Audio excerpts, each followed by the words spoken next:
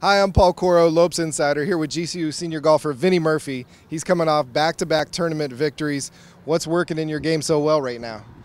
I mean, honestly, everything's clicking right now, but I'm driving it well.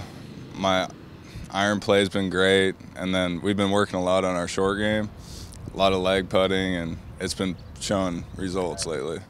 You went to Kansas City, you were the only under par golfer there for 3 rounds, and then you come back a week later, had 1 bogey over 3 rounds. Is it momentum at that point for you? Yeah, I mean, golf, it's all momentum. If you're feeling good, you're going to play good. And my confidence has just been sky high lately. I mean, a lot of credits thanks to the coaches and everything, but everything's just working real well right now. What was your off-season like as far as how you worked and how eager you were for the senior, being it was your senior year and the NCAA tournament eligibility for the first time?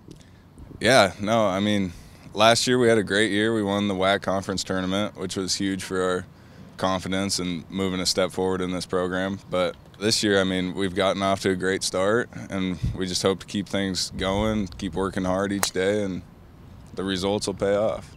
Now, you guys got a heck of a venue out there at GCU Golf Course. For everybody who hasn't seen it out there, how nice of a facility is that? Oh, it's awesome. I mean, I can't say enough about what GCU has provided for our program and just all the support that we have, and it's paying off. This is Vinnie Murphy from Edwards, Washington. I'm Paul Coro for GCU.